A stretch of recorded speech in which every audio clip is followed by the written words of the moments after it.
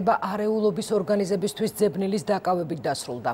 ტოგოლ ახალგაზრდას ქვეყნიდან დეპორტაცია ელის, ის ამ დრომდე წინასწარი დაკავების იზოლატორშია. გერმანიის შინაგან საქმეთა მინისტრი და პოლიტიკოსთან ნაწილი მიგრანტების საკითხის დროულ გადაწყვეტას ითხოვს. ტოგოდან დევნილი 23 წლის ახალგაზრდა, ვის გამოც 4 დღის წინ გერმანიის ერთ-ერთ თავშესაფარში მცხოვრებნი სამართალდამცველებს ფიზიკურად დაუპირისპირდნენ პოლიციამ ქალაქ ელვანგენში დააკავა.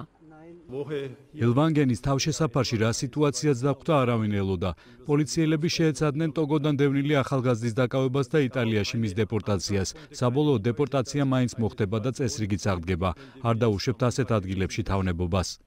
არეულობიდან 3 დღეში თავშესაფარში, სადაც მიგრანტები ძირითადად ნიგერიიდან, გვინეიდან და კამერუნიდან არიან, პოლიციამ შემოწმება ჩაატარა. ტოგოელი ახალგაზრდის გადამალვის მიზნით მიგრანტები კვლავ შეეცადნენ სამართალდამცველებისთვის ხელის შეშლას. მეძინა, როდესაც პოლიციამ კარი შემომიმტრია და ოთახში შემომეჭრა. მათ ოთახში მყოფებს ცემა და ხელბორკილების დადება დაუწყეს. უთხარი რომ შეეწყვიტა ცემა, რადგან ოპერაცია ახალი გაკეთებული მაქვს და მშვიდად გავყვებოდი.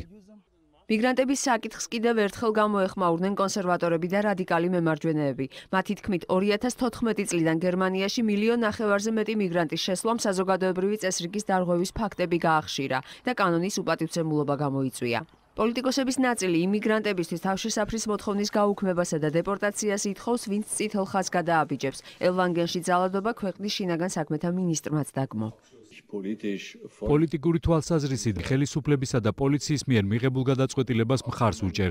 ასეთი ქცევა დაუსჯელი არ უნდა დარჩეს. მიუღებელია სტუმართმოყვარეობაზე ასეთი პასუხი. კანონის ფარგლებში ყველა საშიში პირის დეპორტაცია გარდაუვალია.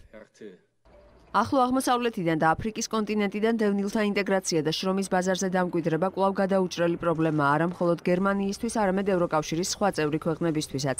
გერმანიის ხელისუფლება მიგრანტების ოჯახების გაერთიანების საკითხზე მუშაობს და შესაბამისი რეგულაციების დახვეწას ცდილობს.